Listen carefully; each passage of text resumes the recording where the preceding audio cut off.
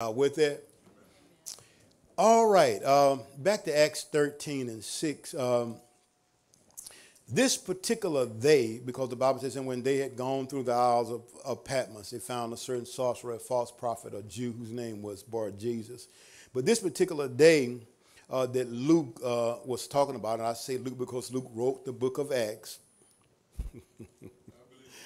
Yeah, he wrote the book of Acts, right? And he was previously a medical doctor. Y'all all right? Amen. But he found Jesus.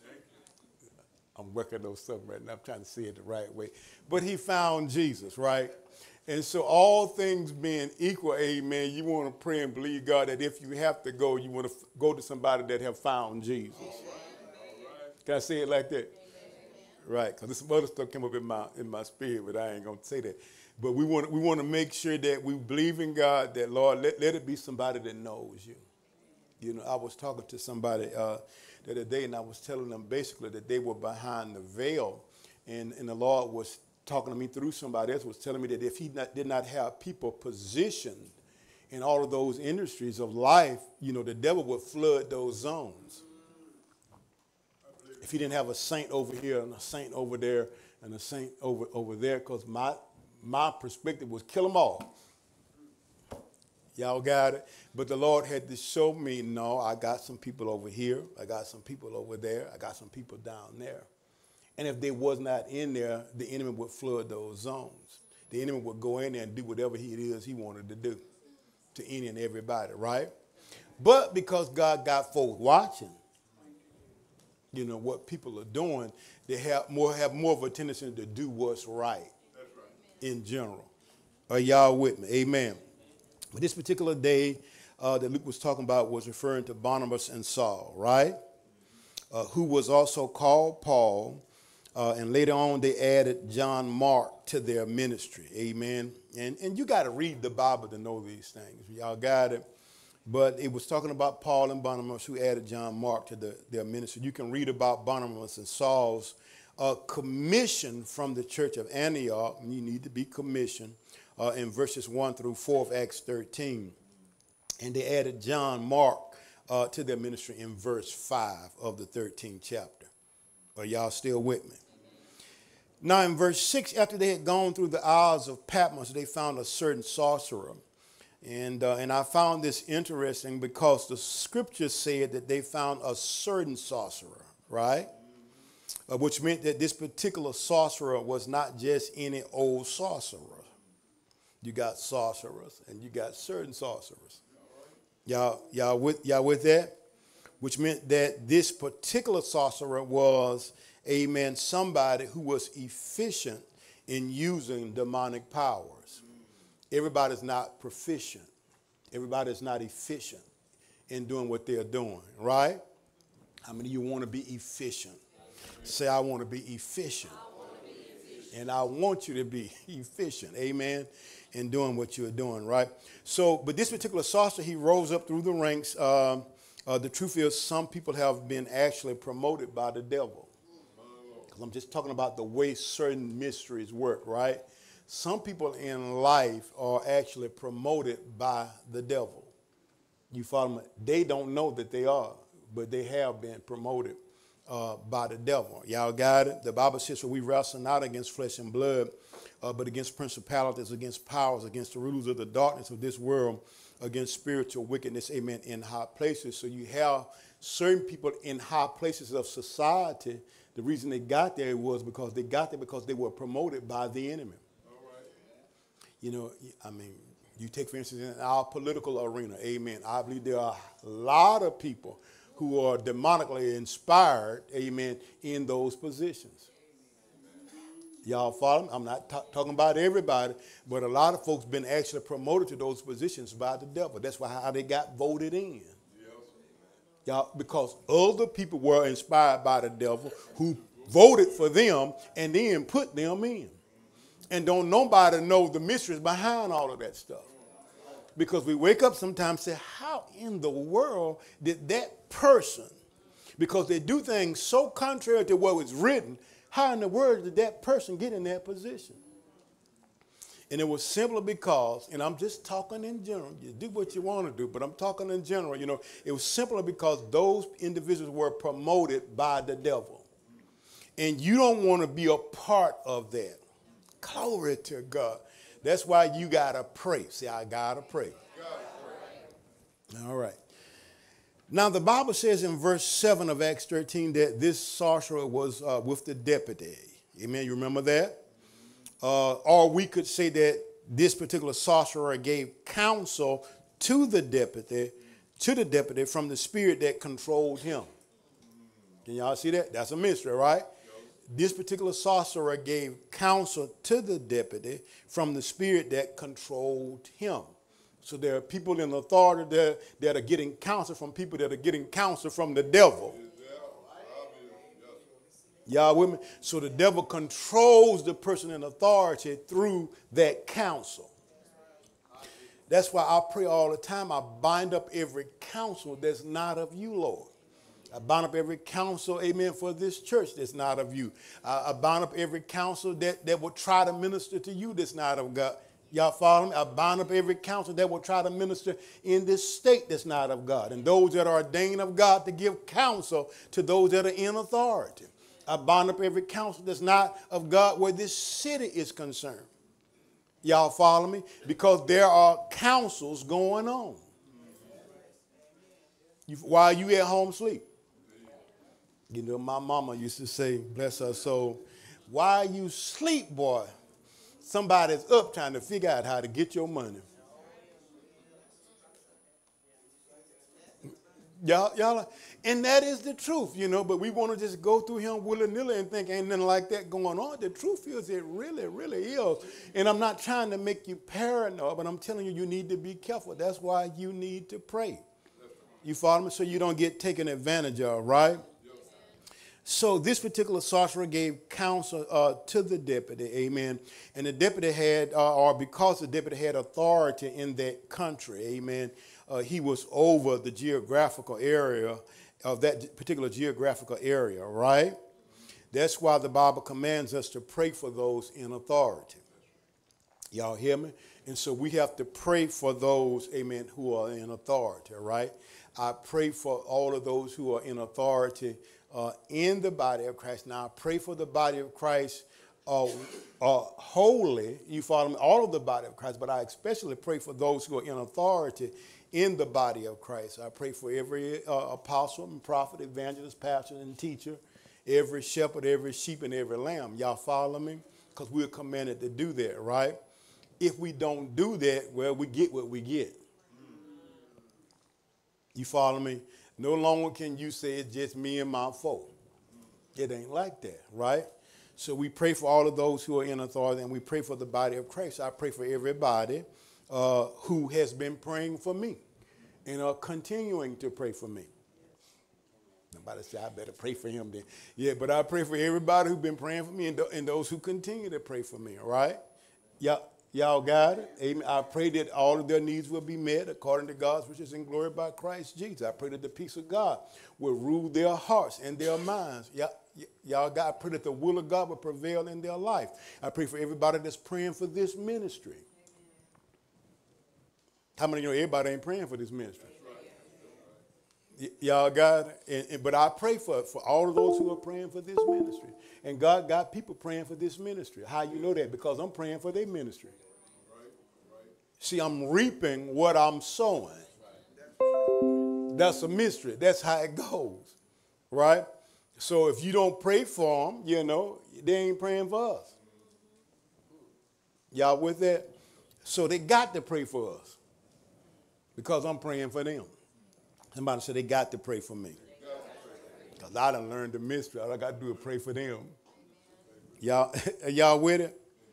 So Bar Jesus the sorcerer was under the control of a demonic spirit that ministered to the deputy through him. And he had what is called a renegade or an antichrist spirit that opposed the things of God. And we all have heard about that particular terminology of a renegade spirit or antichrist spirit. And that's those who are opposed to the things of God, right? That's why you got to know the things of God.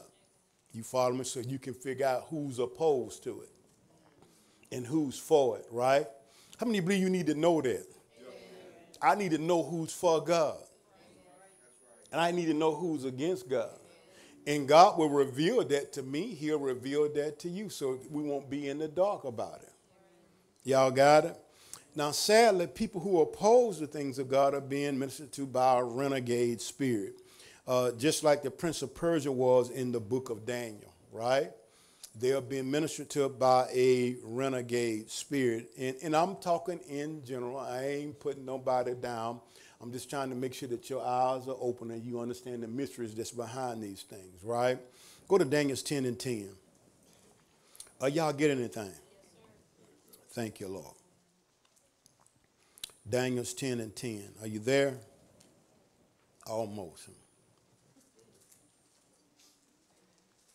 Thank you, Lord. All right. Y'all ready? It says, and behold, a hand touched me, which set me upon my knees and upon the palms of my hands. And he said unto me, O Daniel, a man greatly beloved, understand the words that I speak unto thee, and stand upright, for unto thee am I now sent. And when he had spoken this word unto me, I stood trembling. Then said he unto me, fear not, O Daniel, for from the first day that thou didst set thine heart to understand and to chasten thyself before thy God, thy words were heard, and I am come for thy words, right?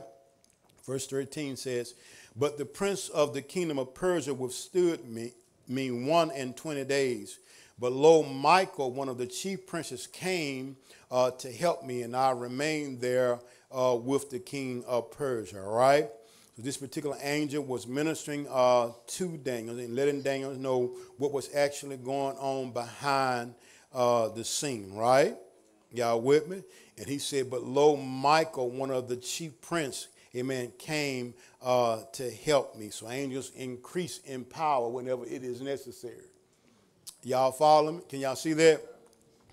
In other words, this particular angel stayed, though, there with Michael for a season, because the Bible says he stayed. Amen. Lo, Michael, one of the chief priests, came to help me, and I remained there with the king of Persia. So this angel stayed for a season to help Michael to do warfare against the spirit that was ministering to the prince. Can y'all see that? The prince was a natural man that had a spiritual backing that was not of God. Y'all follow me? So both the angel and Michael done warfare against that particular demonic foe, right? And that angel, amen, broke through because Michael had it under control. You follow me? Verse 14 says, now am I come to make thee understand what shall befall thy people in the latter days, for yet the vision is for many days. Amen. And so one of the things I got out of that as a mystery was the fact that God actually wants us to understand. He don't want us to be in blindness. He don't want us to be in darkness, right? We're supposed to be a people that have an understanding.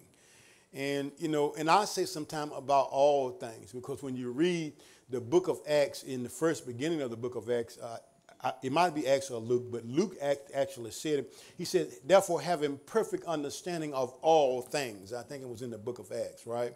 And what that tells me is that it's possible for you to have understanding about everything. You got it? And some people don't think that's possible, but it is possible for you as an individual, especially the things that concern you. You follow me? I ain't talking about, you know, necessarily you understand everything that pertains to trigonometry, because you ain't going to pursue it. Right? But what I am saying, if you decide to pursue trigonometry, God will give you perfect understanding about it. Y'all got it? So we got to be believing that can happen for us, right? God don't want us to be in darkness. And I believe once you get through with it, from God's perspective, it'll turn around and lead back to God, lead back to Jesus, some kind of way. Y'all follow me? And so what the enemy does, he get in those particular venues, amen, and he eventually try to turn people's hearts away from God with what they understand, right? But true understanding will lead you back to God. Are y'all with me? Anything that leads you away from God, that's not understanding that has come from God. Y'all with me? All right. Now the angel said to Daniel, though, in verse 11 of chapter 13. Y'all see it? What does verse 11 says? And he said unto me, read, O Daniel, a man greatly beloved, understand the words that I speak unto you, right? So in verse 11, amen, the angel said to Daniel that he was greatly beloved of God. Y'all remember that? He was greatly beloved of God. And in 1 John, the 4th chapter, verse 8, it declares that God is love, right? That's his character, right? So if we're going to be like God, we got to have the character of love. Y'all with me on that? Yeah. We got to have the character of love, right? But here the scripture indicates that Daniel was a man who was greatly beloved by God. Y'all remember that? He was greatly beloved by God, meaning that he had a love for him that was beyond the average. Are y'all still with me? God had a love for Daniel that was beyond the average, right? Because he was greatly beloved of God, right? And if you study the text, you'll find out that he had that because of the type of man that Daniel was. Are y'all with me? God loves everybody, but he had a great love for Daniel, right? And he loved Daniel that way because of the type of man. Somebody said the type of man. Amen, that Daniel was. Now, if you really study this stuff, man, when I start looking at the book of Daniel, you know, Daniel was a bad boy, and I say that in a good context. Daniel was sold out, oh Lord, to God. Did y'all hear me? He wasn't just a, and when I say man, I'm talking about mankind, but he was not just an average man. You follow me? He was sold out to God. God knew he could depend on Daniel. We're all growing, but does God know that he can depend on you? Y'all follow me? And I'll say that we all can get there. You follow me? We can grow to the point that where in all things, most things, some things, God can depend on us, even while we are growing. God, I got this over here. The way I'm supposed to act is what I mean. You follow me? And God knows over here, I can depend on David. You follow me? And God knows about you. Over there, I can depend on him or her. Y'all follow me? And that's what we actually want, right? Y'all got it? So Daniel was greatly beloved by God, amen, which was more than just an average love. And I tell you that love is God's character, right? And Daniel was one who was greatly beloved, right? Now, God's love for us, and there's no comparison to that love, amen, that God has for us. But I believe all things being equal, amen, we should live in a way that it will cause God to express his love for us in a greater way. Right? How many of y'all believe God loves you? And he does, right? No comparison to that, right? But I do believe that according to this scripture, we can live in a way where God will cause the angels that are encamped around about us to say, man or woman of God, greatly art thou beloved by God. How many of y'all believe that? I believe what God has for you can go to the next level or to a greater level. And I think we all ought to want that, right? God loves me, but I want his love for me to go to a greater level or to the next level, right? Because what happens when that happens is it'll cause God to do things for us that he is not doing for other people. Y'all follow me? And then you won't have to get mad. When you see him doing some things for other people that he has not done for you yet. Y'all got that he has not done for you yet. Yeah, right. Y'all got that? Amen. And so you ought to want to know what made you do that for that person. I ain't gonna compete with that person. I ain't gonna talk about that person. I ain't gonna dig for that person. I ain't gonna see what I can find on that person. But what made you do that for that person? And our person will be God to tell you. You follow me? And not to condemn us or to kill us, but so you can get it right, so he don't have no hindrance in his way. Oh God. Because there are certain things I personally believe, and I'm talking to grown up people in the things of God. I ain't talking about no babies, or y'all got it. But I believe there's certain things in our lives that we need to get straight for God. Y'all follow me? Let me tell me about no grace. You better get that mess out your heart. You follow me? Because God, man looks on the outward appearance, but God looks on the heart. And God is saying, I'm looking at all this stuff, man. It's something I want to do, but you need to get that out the way. Are y'all with me? Amen. And God will let us know what that is. Amen. And then he'll turn around and help us to get it out of the way so it don't hinder him from doing what he want to do. In our lives, right? St. John 15:12, y'all should get anything. Man, I thought I would have been farther along by now, but praise God. St. John 15:12-14 says, this commandment that ye love one another as I have loved you. This is what Jesus was saying, right? Love one another as I have loved you. Greater love have no man than this, than a man lay down his life, amen, for a friend. Ye are my friends if you do whatsoever I command you to do. Now, we all working on that, right? What that greater love. I ain't gonna ask nobody to raise their hand, but how many folks would die for you?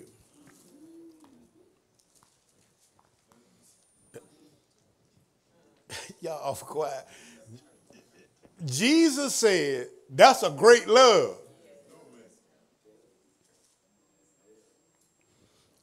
We all grown. I ain't telling nobody you finna die. Right? But Jesus said that's a great love. That a person can get to that point. Abraham got to that point.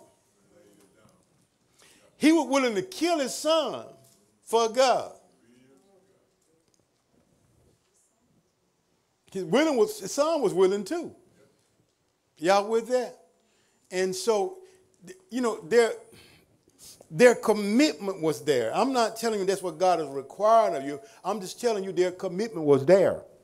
And sometimes when we read the Bible, we forget about the level of commitment that these people had.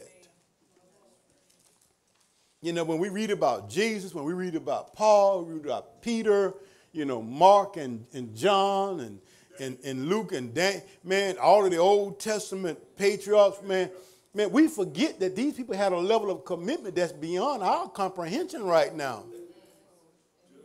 And I want to be like Paul. I want to be like, okay, hey. Paul wasn't no joke about the things of God, is what I'm telling you, right? And trust me, now that it's a wisdom for all of this, based on where you are in the area that you're in. And I'm not saying to you don't operate in a wisdom. It's a wisdom for that if you reach out for it. But I'm just trying to. It's a commitment. See, commitment is two things. It's numerical and it's devotional. Y'all hear me? It's numerical, mean number one. And it's devotional, meaning that you fully committed to it. You devoted to it. Y'all follow me? Now, there are certain things that I don't want to get into today, but there are certain things that should come first. right? But if for whatever reason it doesn't come first, you still devoted. Y'all got it. When the time presents itself for you to choose, you're going to still choose God. Right? So it's numerical, number one. Right? God is first, right? And it's devotional, right? I'm committed to the things of God. Y'all with me? Case in point, if you get up in the morning and you don't put God first, and you should put God first, right? But throughout the day, you have an opportunity to make a decision, then you are devoted to God in that decision that you make. You follow me? In this, I can't do that. You know, Joseph said, listen, woman, how can I do that against my king, you know, up against my God, against the king, you know, and everybody else? You want me to lie with you? How can I do that, you know, and offend God and the king and everybody that's, you follow me? So he was devoted to God. Are y'all still with me? Amen. So we want God to have a great love for us. Do you? Now we're commanded to love one another. But there are some people that you will have a special love for. And there's nothing wrong with that, right? You know, you love everybody, but some folks you have a special love for. And God will drop that in your heart, right? That's why the Bible says that we're supposed to do special things for those who are of the household of faith, right? That's different from other people. You see that? Are y'all still with me? Now here, God is talking through Moses. That's in Deuteronomy 7:6. It declares, for thou art a holy people unto the Lord thy God, and the Lord thy God have chosen thee to be a special people unto himself above all people that are upon the face, amen, of the earth, right? So God got special people, talking about Israel, talking about the Jewish nation. And I always say all the time, keep your mouth off of the Jews. Y'all follow them, because we're in the day of the Gentiles. And when the last Gentile come in, which is a non-Jew, God is going to fully turn back to the Jews. And them that are not saved, eyes will come open and they'll see Jesus Christ as their personal Lord and Savior, right? So don't bother them. Y'all follow me? Because when they got chastised, then God turned around and chastised the one that he used to chastise them. So that's why I said that's a no-win scenario if you're not saved. Y'all follow me? So all of the Jews that are not saved need to get saved. All of the people that lived in Gaza that were not saved needed to get saved. Hamas needs to be saved. All of the terrorist organizations in that geographical location needs to be saved. And I pray for all of their salvations. Now what they do is up to them. You follow me? If they don't get right with God, I know that's a no-win situation for them, because them God's people. Y'all with me? And so like Israel, the church is God's chosen people. Y'all with me? So you got to love me just like I got to love you. All right? 1 Peter 2:9 declares that we are a chosen generation, a royal priesthood, a holy nation, a peculiar people. Amen. So stop trying to fit in, because you're going to be different. If your commitment is right, it will automatically make you different. You ain't trying to put nobody down. You ain't trying to be holier than thou. You just going to be different because of your commitment, because of your devotion, right? Is that right? Back to the text. I'm almost there. Lord have mercy. Look at all that stuff. But I'm going to just stop. But anyhow, Deuteronomy 10:12. I'm almost there. I'm going to stop for today. Y'all get anything out of this? These are just some of the mysteries that are behind the scene, amen, behind the veil, you know, the way that the kingdom works, right? And so, you know, if I want the things of God to really work for me, I got to operate in love toward everybody. Y'all follow me? I got to endeavor to see what God sees, you know, in their future. Y'all follow me? Jesus took Peter one time and rebuked him when Jesus started talking about going to Jerusalem and the things that were going to happen to him in Jerusalem. How he was going to be killed by the chief priests and the scribes and the Pharisees. And Peter rebuked Jesus and said, Lord, be it far from you. He thought he was protecting the Lord.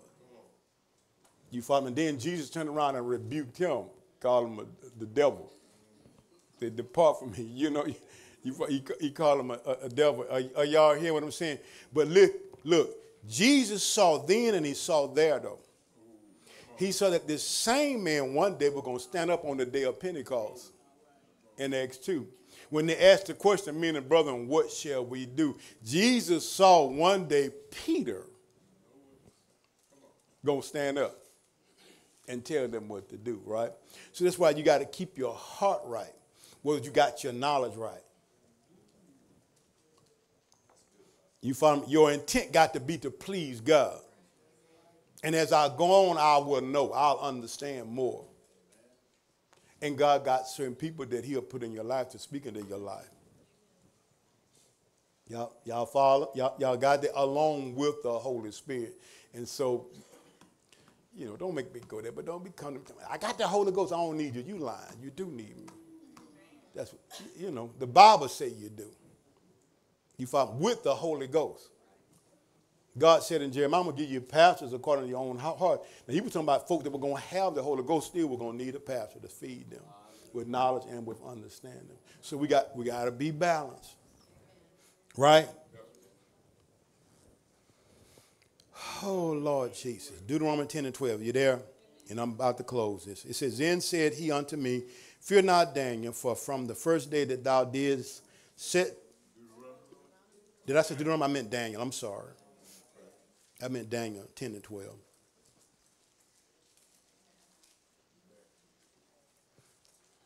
Y'all ready?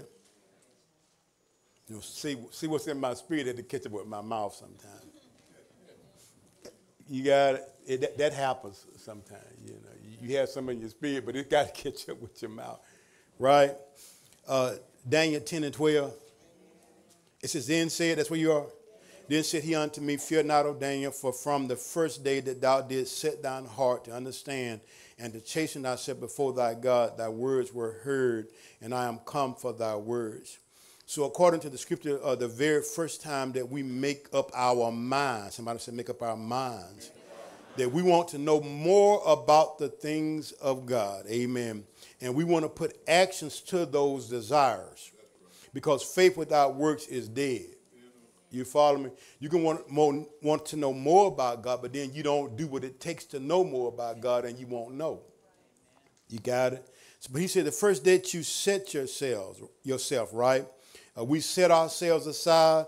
We chasten or restrain ourselves. Amen. That means certain things we could do, we won't do.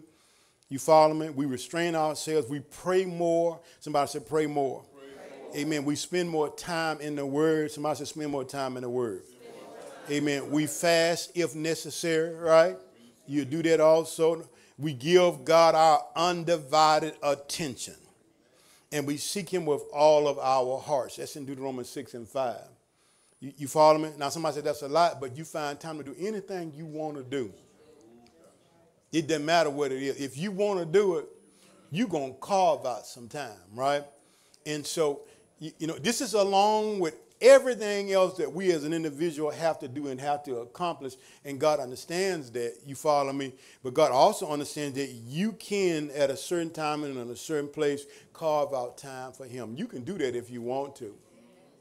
And in fact, all of those other things will line up if you put God first. Y'all got it?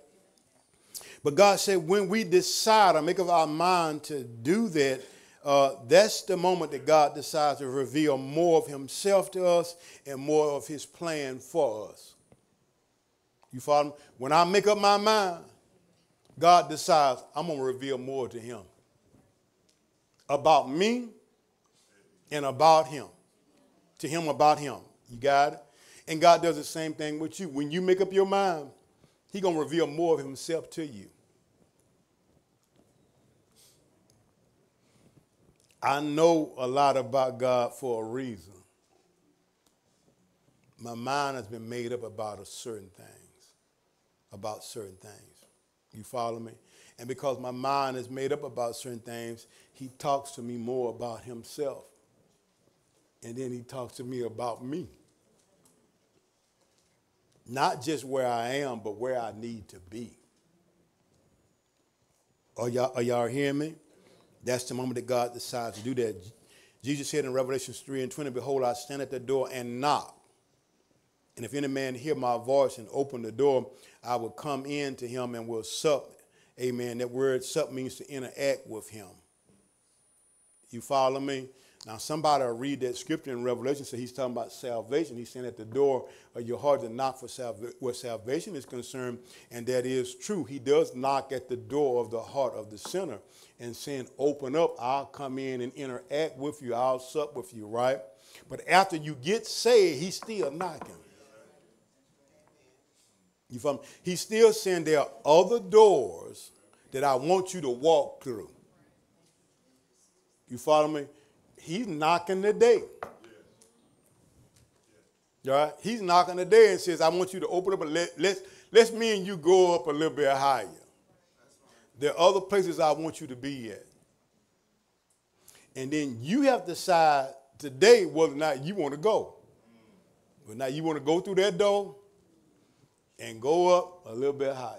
You want to go through that door, let him reveal more of himself to you. You want to go through that door, let him talk to you more about yourself. You got it? Because he's not trying to hurt you, but he's only trying to help us, right?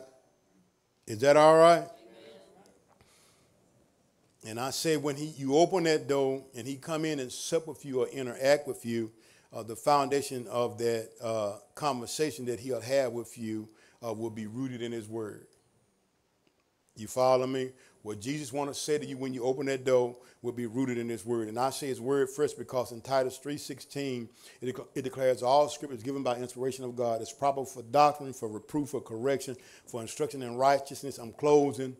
So that means that whatever you hear from the Lord is supposed to be validated by the word and judged by the leadership. Y'all hear me? What you hear is supposed to be validated by the word. It's got to be Bible. And then it'll be judged by the leadership, right? Because everything that people hear is not always inspired by God. Amen. All right? Everything is not always profitable for doctrine. Amen. Everything can be used for correction and righteousness. But some things may require, after judgment, reproof and correction. Right? After I hear it, y'all follow me? It may require reproof or correction. And I was telling somebody today, you know, you really want God to just correct you. Yes. Yeah, you don't really want to be in a place where you require reproof. Y'all got it? See, with correction, he'll just straighten out where I've been in the error at. You don't want him to have to. That's reproof. Y'all hear what I'm saying? Somebody said, Lord, I want to be corrected. Yeah, y'all got it. And so we're not trying to kill you or hurt you, but we want you to be able to stand before God. And he said, well done, thou good and faithful servant. You follow me? And in all of those things, it takes time to do all of those things. You know, you'll only give me so much time. You follow me? So I endeavor to be ready when the opportunity to present itself. Y'all got it? Will you bless? I'm going to stop right there. Those are just some of the mysteries. Amen. That's not all of that particular message, but we want to stop right there. And we want to say to you that don't know Jesus Christ, amen, as your Lord and Savior, you can get that taken care of today. You don't have to wait another moment, amen. You know, God is omnipresent. You know, as he's here, he's there likewise. And so, and maybe you heard God. I'm believing that you did and that you need to get right with God. I want you to pray this prayer with me. And it goes like this. I want you to say, Father God, I ask you now to forgive me of all of my sins, sins of omission as well as sins of commission. Father God, I receive your forgiveness. I receive your cleansing from all unrighteousness. Father God, I believe that Jesus came and he died for all of my sins, and he rose on the third day. Now, Lord Jesus, I ask you now to come into my heart and to be my Lord and my Savior. Lord Jesus, I receive you into my heart, and you are my Lord and my Savior. Amen. And I want to say welcome to the family of God. If you prayed that prayer and believed it, I believe that Jesus walked through the veil of your flesh. He sat down on the throne of your heart, and you became what the Bible calls born again. You became a new creature in Christ Jesus. Old things have passed away, and you have become new, amen, in every area of your life. Now, I want you to pray, amen, and ask God to lead you to a place, to a church, to a Bible-teaching, Bible-believing church where you can continue to grow in the things of God, and you can find out what it is God have called you to accomplish as an individual in this life, and you'll stand before God and things will be well. Amen. So we love you, and we'll see you back here next time. Amen. Be blessed of the Lord.